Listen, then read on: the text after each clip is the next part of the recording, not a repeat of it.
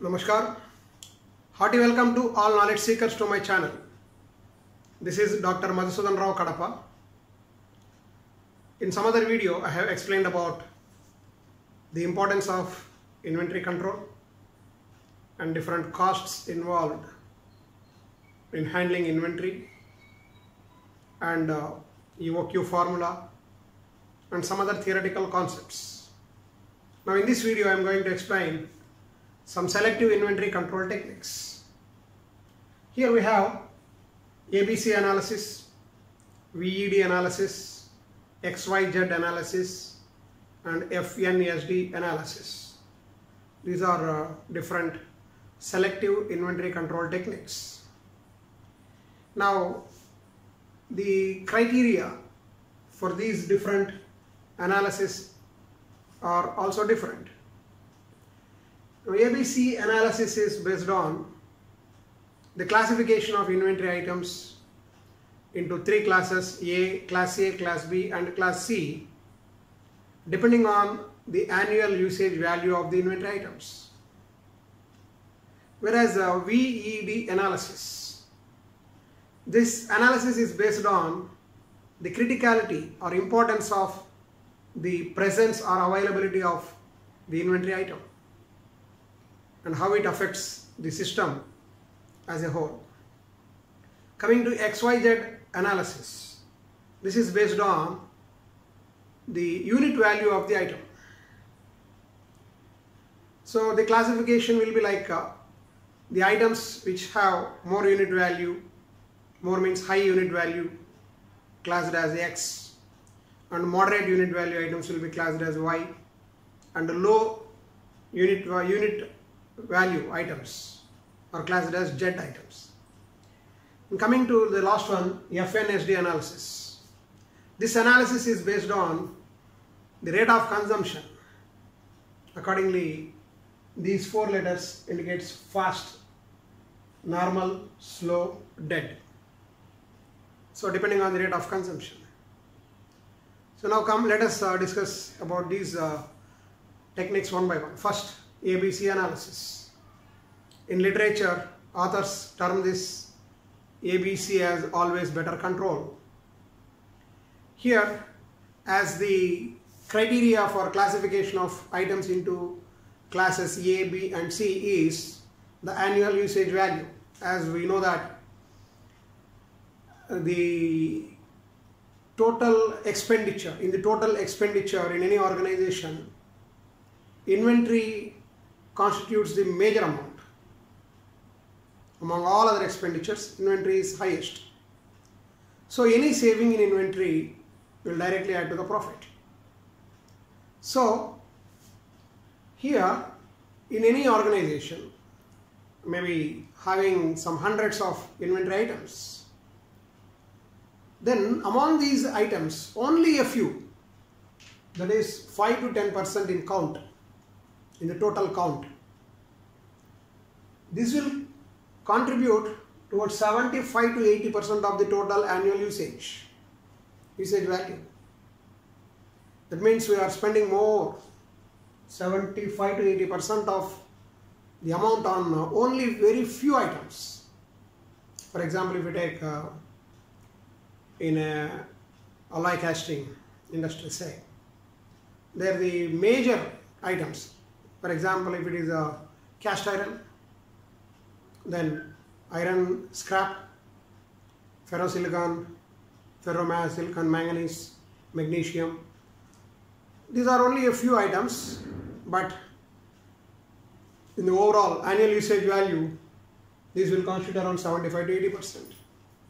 All remaining items will be 20 to 25%. Similarly, coming to the B class items, 15 to 20% of the total number of items in the inventory list will contribute 10 to 15% in the total annual usage value. These are B class items. And all remaining items, that is 70 to 75%. In any store you can find, these are C class items with annual usage value 5 to 10%. These are low cost items. Now how this ABC analysis is done means, in the total list of inventory items, annual usage value for all the items will be calculated, and these items will be arranged in a descending order of the annual usage values, and in the top we will have the items with highest annual usage values, and in the descending order of annual usage values all the items will be arranged, and in the cumulative we will see only for a few items the cumulative will be 75 to 80. There we will have a cutoff line, and all those items within that will be treated as A class items, and for next 10 to 15% of the annual usage value we will class them as class B items, and all remaining items in the list will be treated as C class items.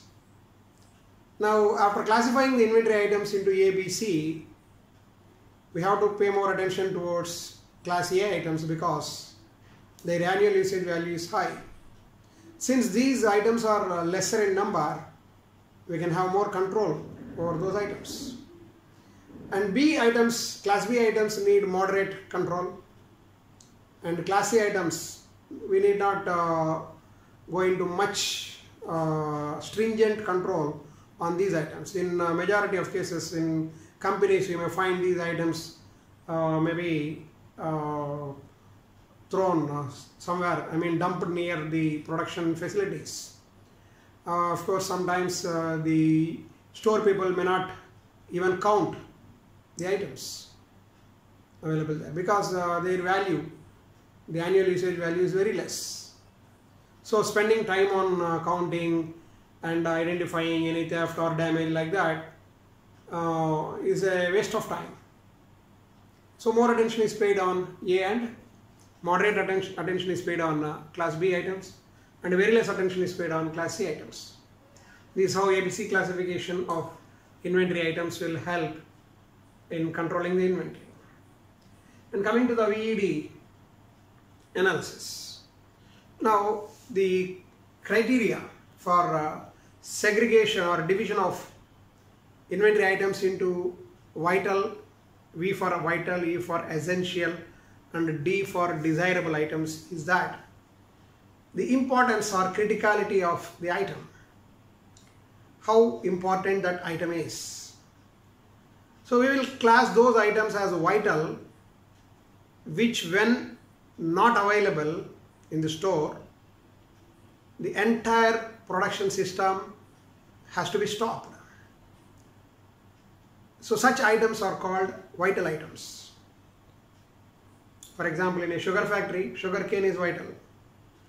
If there is no sugar cane, we have to shut down the entire unit, like that. Similarly, essential items are those which, if not available in the store, of course it may not stop the entire system, but it will reduce the efficiency of the system, reduce the efficiency of the production system. Such items are called essential items. Whereas the desirable items are those which neither, the non-availability of such items will neither stop the production system nor affect the efficiency. So such items, if they are available, it's good, otherwise not a problem. So these items are desirable. So this is how we can classify items in VED analysis. Coming to XYZ analysis, the criteria for classification of items is the unit cost or unit value. So based on the unit cost of the inventory items, high value items, high unit cost items will be treated as class X, and moderate unit value items are treated as class Y, and the low unit cost or unit value items are treated as class Z. So accordingly, we have to decide how much control is required on different classes of items. Next, coming to the fourth one, FNSD analysis. Here the criteria for classification of items is the consumption, rate of consumption. In organization, you may find some items may be quickly consumed, that means the consumption rate will be more, and some items will have somewhat lesser, and so on. So depending on the rate of consumptions, we can classify the items as fast moving items, normal moving items, that means with a normal rate of consumption. Then slow moving items, that means the rate of consumption is less. And D for dead items, those items which have not been used for a long time. So this kind of analysis is very much helpful in organizations to find obsolete items and those items which might have been purchased based on some production plans which might have been changed, or maybe due to sudden change in design or any other factors or any other reasons. Some of the items may not be used over a long period.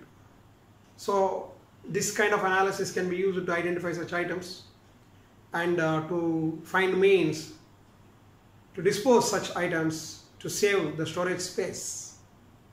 So this is how different selective inventory control techniques can be used for effective utilization of the financial resources of the organization and to identify the obsolete, damaged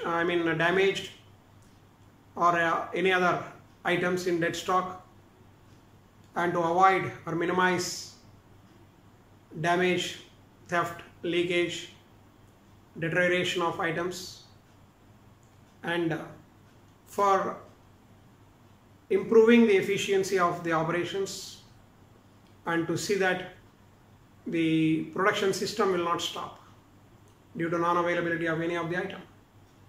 So this is how the different inventory control techniques are there. These techniques can be used depending on the nature of organization, nature of the production process, or the extent of inventory control required. So we can select suitable technique and implement for effective utilization of the resources. Thank you very much.